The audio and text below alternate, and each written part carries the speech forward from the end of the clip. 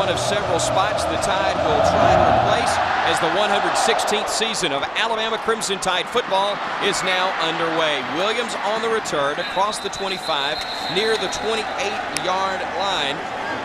Michael Williams, tight end whose name we will call quite a bit. 2nd and 5.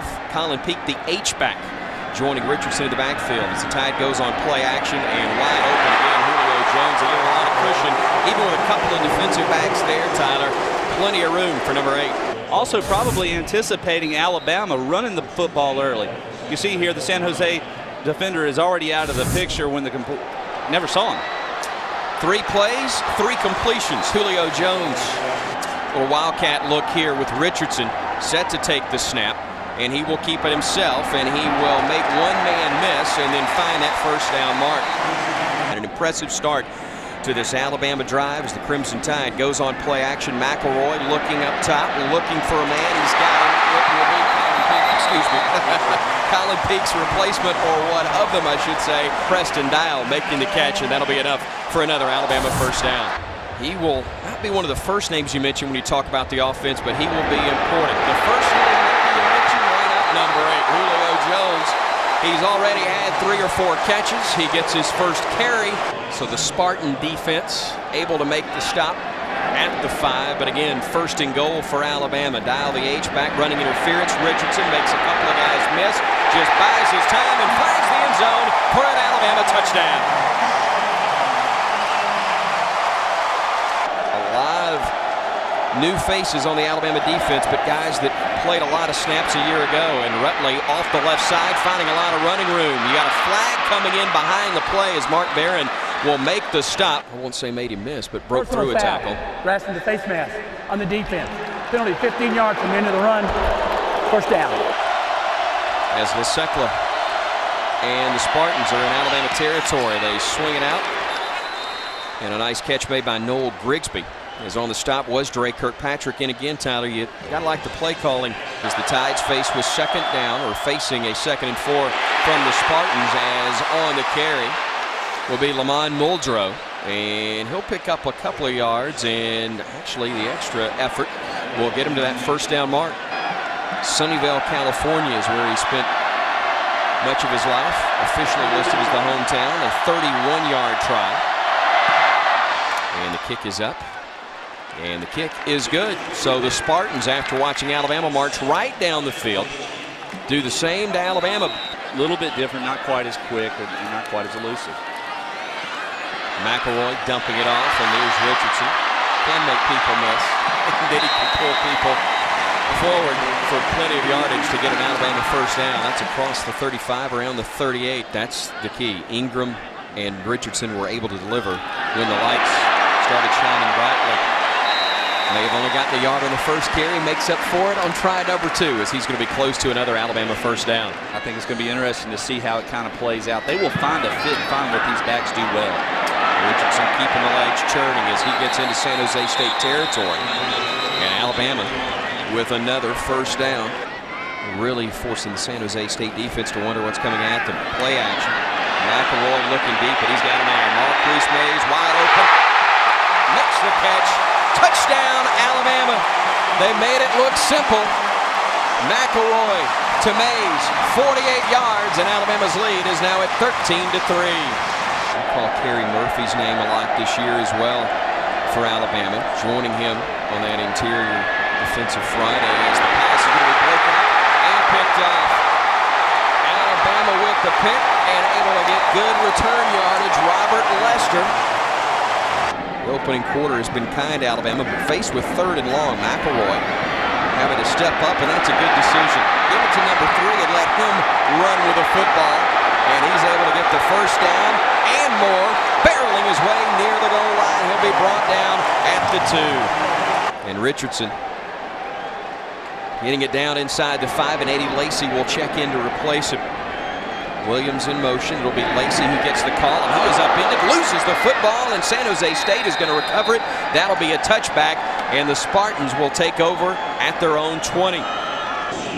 Harrison Wade on to punt once again with Julio Jones, the return man. Just looks so different without Javier back, but not a bad replacement in Jones as the ball actually hits the San Jose State man in coverage, and so the ball will be marked dead back around the 46-yard line, including Brandon Gibson, number 11 in the ball game. He's had a great preseason camp. They'll dump it off to Richardson instead. A couple of guys that probably should have made the tackle, and instead of getting him right around the line of scrimmage, Tyler, he's able to pick up another Alabama first down.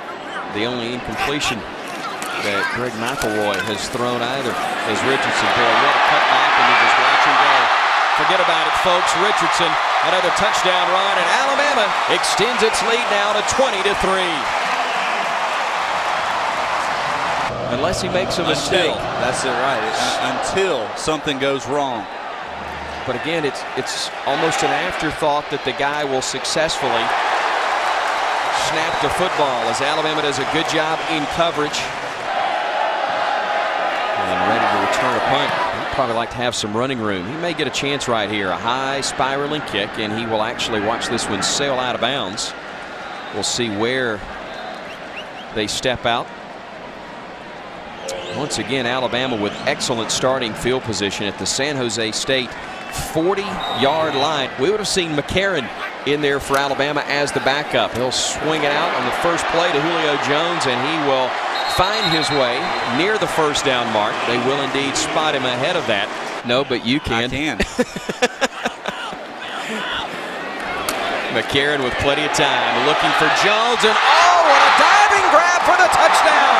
Julio Jones reels in the catch, and Alabama leads it now 27-3. We spent a lot of time together in different stops. San Jose State 0 for 3 on third down tries thus far, but we'll update those numbers to 1 for 4 as they swing it out, pick up all they need for the first down, and a little bit more is Chandler Jones, the wideout. 2 deep men for Alabama. Darius Hanks joining Julio Jones. Saw this a good bit last year when people would try to kick it away from Javier Arenas, and even with the second deep man there, not able to get the hands of ball into the hands of a return man because the kick sails out of bounds. The Tide will have possession as Brandon Rutley is the return man. Nice high spiraling kick that Rutley will watch take an Alabama bounce down to the 20. Julio Jones fielding it there. The guy's all over the place. Right at 6 minutes to go, I should say, in this second quarter. Trailing Alabama 28-3. LaSecla, one of the rare times with time, and he's able to find a man with a lot of running room. That's Noel Grigsby. Very little breeze, less than 10 miles per hour, and you're now down in a fully enclosed bowl of a stadium. It's not much of a factor anyway, as that one is up. Does he have enough? He does, but it's wide right. We'll see Cody Mandel punt for the second time. Another beautiful, high, booming, spiraling kick that sends Mandel all the way back to the 24-yard line. A fair catch made right there. Mandel awfully impressive. Wade on to punt once again with Hanks and Jones, your deep men. Another nice punt from Wade. A high spiraling kick, and Julio Jones will have a chance to field it, but can't do anything with it. McElroy with nobody to throw to. He will tuck it, run, and wisely finds a patch of grass not occupied by a Spartan to fall down. Pull away from the gun with time. Finding Hanks. Driving across the middle. That's a great job of making one man miss. A second. Third or fourth actually bring him down. They will not take time to review this one. Instead, just 2nd and 10 for Alabama with under 30 seconds to go. Another drag for Hanks, and again makes a man miss, but he'll be brought down shy of the first down marker, so Alabama's going to have to use a timeout. Their second. Only the head man determines which is which, though, and whether or not we see number 43 or number 90 trot out there to try a field goal if we get into that situation. Right now, 3rd and a foot for McElroy and company. The clock ticking around 10 seconds. He'll get the first down, which will be enough to move the chains. That'll allow them to get to the line of scrimmage and spike it. The snap from Carson Tinker, and Foster, who's handled the kickoffs, will try his first field goal in an Alabama uniform. The strong left, plenty of distance, plenty of accuracy, And as the first half comes to a close, Alabama tacks on 3 more. Almost perfect first half from the Crimson Tide. 31-3. Alabama with the lead over San Jose State at intermission. The crowd likes it.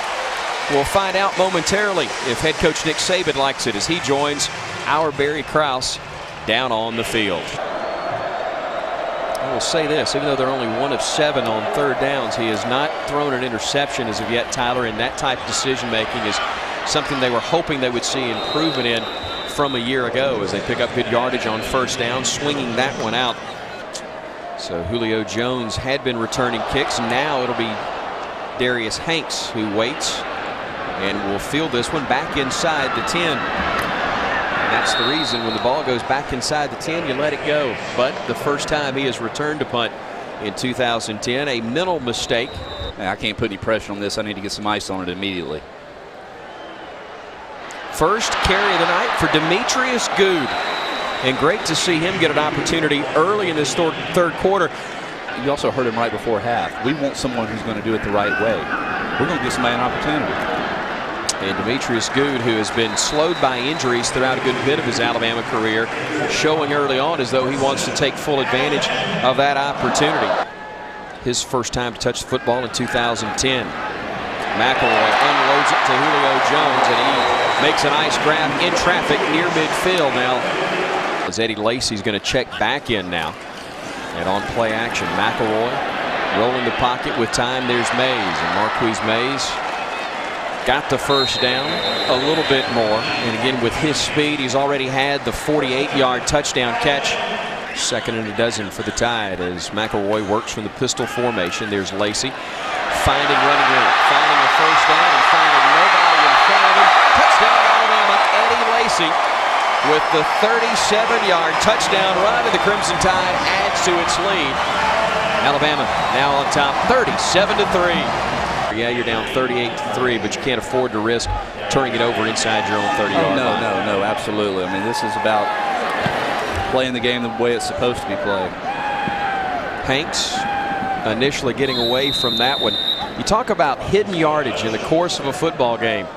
7 carries, 53 yards, not a bad average, but again, the bulk of that coming on his touchdown run, covering, I believe, 37 yards a few moments ago. Brad Smelly making the catch. That's another guy that is in that H-back role. And let me give you a little inside. If you're not good, you're not getting out on the field here at Alabama. McCarron finding Hanks. Both of those guys pretty good.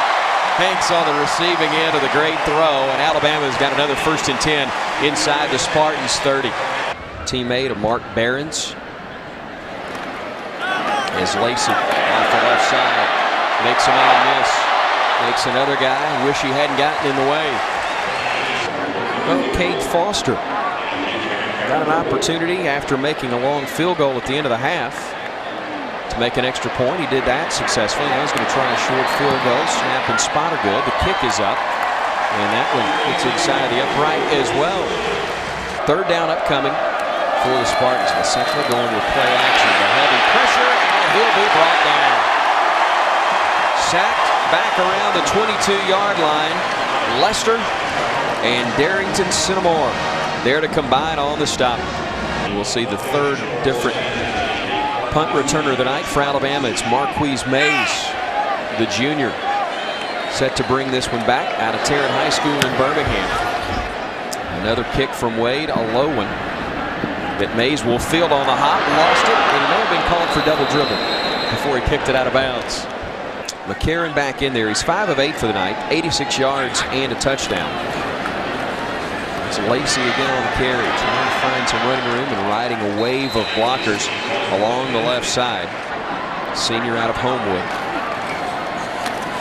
Lacy running along the right side again, making a couple of guys miss, and then churning for more yardage down around the 35.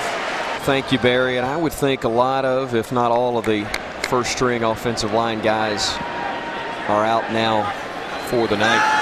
As McCarron on 2nd and 9 looks, finds Gibson once again.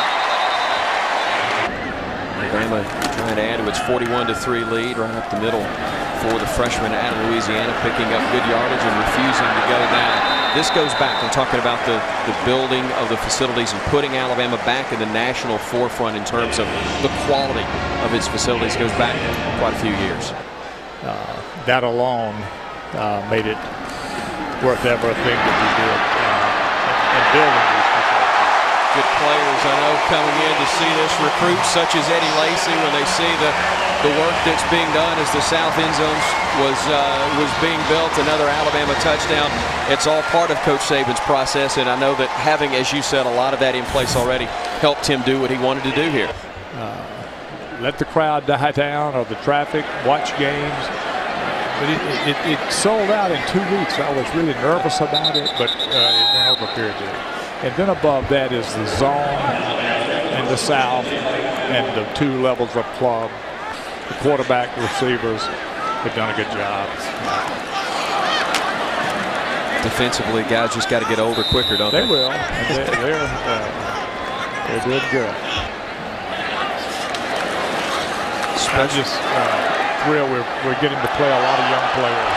There's one of them, Demetrius Good, who's battled injuries, as we said earlier, through a lot of his career and getting some opportunities tonight and faring well. Alabama Director of Athletics Mal Moore, the man who had the vision to raise the funds at a low point in Alabama football and help turn this into truly a showplace on the Alabama campus and one of the best in the nation. Our thanks to Coach Moore for spending time with us. And here's another point I think that needs to be made right now as Alabama continues to run their offense. They're throwing the football, they're running the football, they're doing it with some younger guys.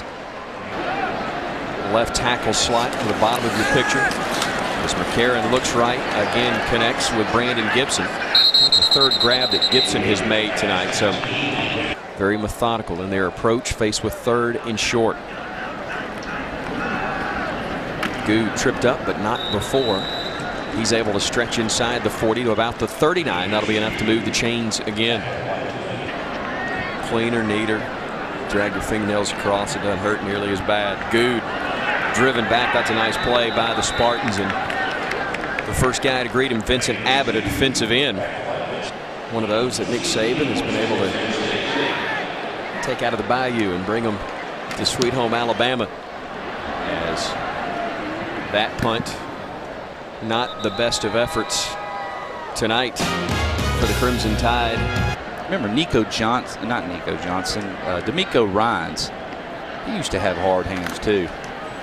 He's doing pretty well today.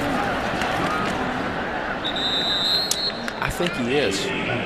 But I'm telling you, still intense. Somebody needs to tell him and say, hey, look up at the scoreboard. It's 48-3. But let me tell you this, Nick Saban, still intense. He demands the most out of this football team. Barry, would you like to volunteer to tell him to take a look at the scoreboard?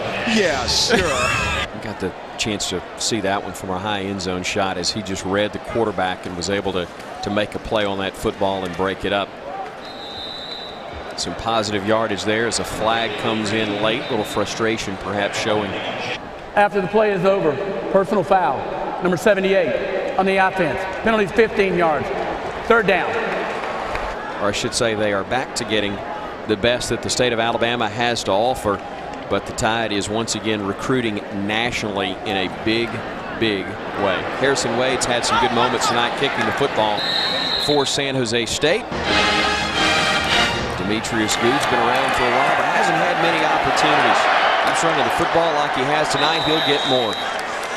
A great carry there after the initial contact.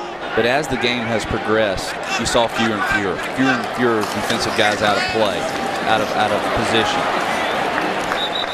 So even that short time period, they took the coaching on the sideline, made the adjustments, and went out and got better. But that's a little thing. That's a little thing that later on could be the difference. Could indeed. Doesn't factor into the outcome tonight. But Nick Saban making sure the quarterback understands. He's got the situation for next time. Taking care of that teaching point right now, and now the head coaches will find their way through the maze of players. Mike McIntyre will win a lot of games, in my opinion, at San Jose State, but he ran up against maybe the best team in America. The season will play out and will determine that, but the preseason #1 took care of business here this evening. Head coach Nick Saban joining our Barry Krause momentarily as the Tide is indeed 1-0 on the season after the 48-3 victory. Barry? Thoughts on the game today? Well, we got to play a lot of players. You know, I was pleased with the sort of enthusiasm, the intensity that we played with. There was good toughness in the game. Obviously, it's a starting point for us to improve from, but you know, I like the toughness, I like the effort, I like the attitude that we competed with. You know, I think we got some weapons on offense. We got to use them. It'd be great to get Mark back, but you know, we got to do some improvement on defense when we play against better offensive teams. Thank you, Coach. All right, thank you. Thank you, Coach. Thank you, Barry. Looked awfully nice tonight. They don't give you rings, though, for winning in week number 1, but it's a nice start. Alabama claiming its 25th consecutive regular season victory. For Tyler Wipes and Barry Krause, I'm Chris Stewart saying thanks for joining us as Alabama defeats San Jose State 48-3. Stay tuned for more great sports on CSS. And good night on Crimson Tide pay-per-view.